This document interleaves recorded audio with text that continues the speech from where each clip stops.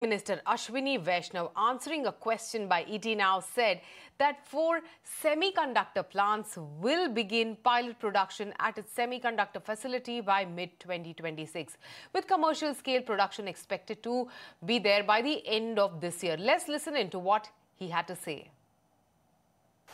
2026 is the year in which 4 units will start their commercial production.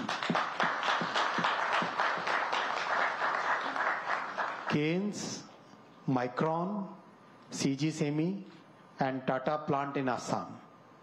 All these 4 units will start their commercial production in 2026. This will be a landmark year for our country. It's time for us to slip into a short break. You don't go anywhere. We will be right back.